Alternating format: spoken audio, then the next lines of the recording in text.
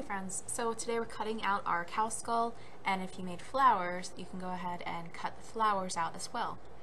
So after you got all cut out and you left some black lines around your skull, I think that makes it look really good, you can get your sky and you can start to plan out how you want to glue it down.